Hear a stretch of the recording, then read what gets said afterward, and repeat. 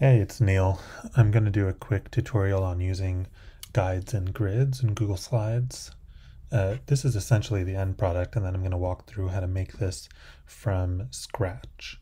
So if you've done any kind of layout design, whether that's for digital or print, you're probably used to using grids. So this is a 12-column grid, and it really helps lay out all of the content really nicely. So this is 4 columns, 4 columns, 4 columns.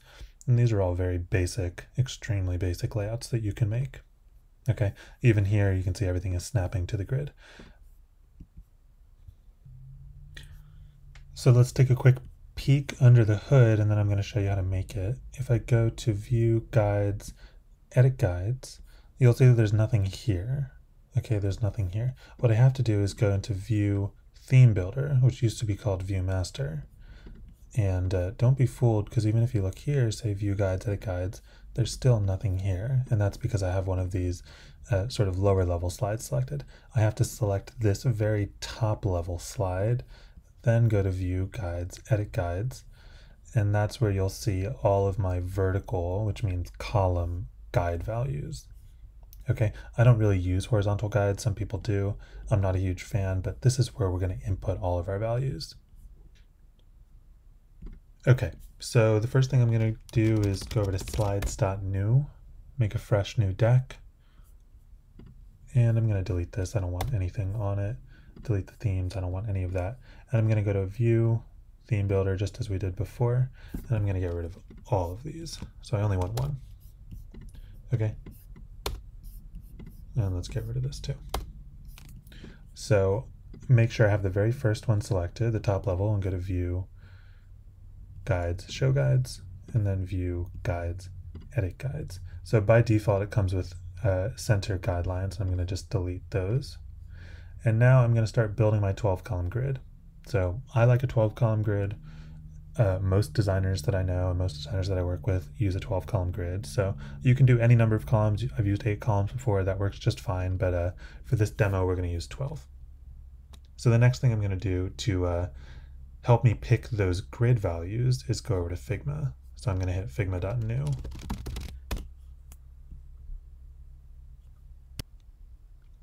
So the reason I'm in Figma is because in order to build out this 12-column grid, if I come over to my sort of final product one more time, what I need is coordinate values in inches, okay?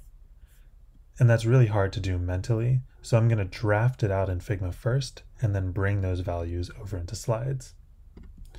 So a standard in Google Slides, that's 10 by 5.625 inches.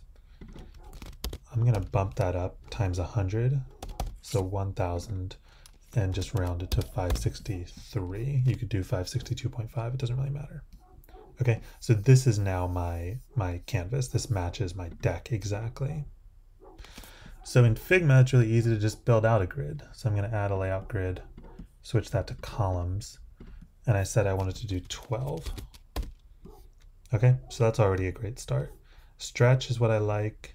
I like to have a 30 margin. You can change that. You can bump that up or bump that down depending on how you want to build out your deck.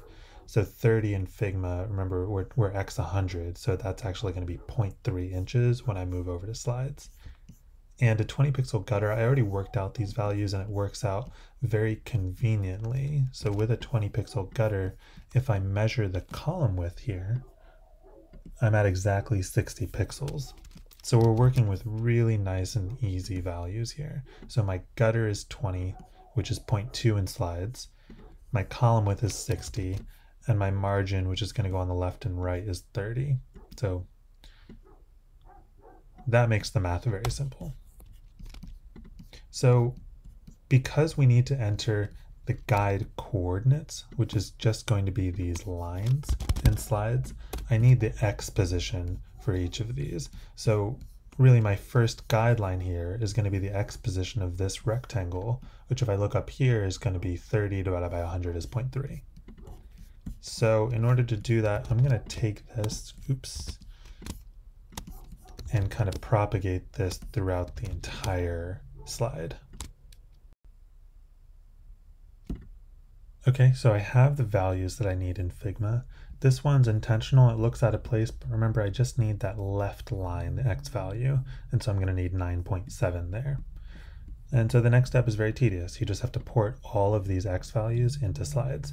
So starting with x of 0.3, say add new guide, 0.3, and then change the color if you like. I usually choose something in like the bluish over here, but let's just do that for every single, and that's 0.9. Okay, what I typically do, just because this is so tedious, is I button jam add new guide a bunch of times, like keep doing it, and batch that process. Okay, so without even entering the values, you can see what it's doing here is starting to draw out my grid. And so if I come back to the final product over here, what I've done is I've inputted all of those correct values, and now I see the margin, the column, the gutter, the column, the gutter, and this matches Figma exactly. So that's pretty much it, and now you're free to use your 12 column grid in any way that you like. The simplest way is to create 4 column or 6 column text layouts. I could do an entire other video on this, but one thing I will say about text layouts, I would say maybe the most important tip there is when you draw a new text field, let's just try to line that up, and you'll see little red lines that are telling you that you're snapping to the grid. Okay, so I have a new text field here, and I'll just try to format that ever so slightly. Okay, so that looks fine, right? But you can see that it's not actually snapping to the grid, and that's because when you create a new text field in slides, it gives it a default padding of 0.1 inches on all sides. So I just jumped into format options here, and it's text fitting that you want to look for, and that's where you see padding 0.1, 0.1, 0.1, 0.1. So I'm going to go and change all of those to 0, and now you can see that I'm actually lining up with the grid exactly. Okay, so I think padding can be useful in Google Slides, but I don't like that it's the default, especially when you're working with grids.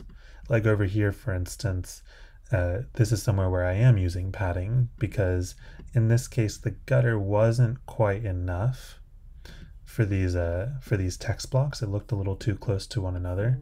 So what I did is I jumped into all of them and gave it a right padding only of 0.1. You can see if I take that away, it's just looking a little too close to me. And so 0.1, 0.2, whatever it is that you want, you can jump in and give that specific padding. Okay, so that's pretty much all.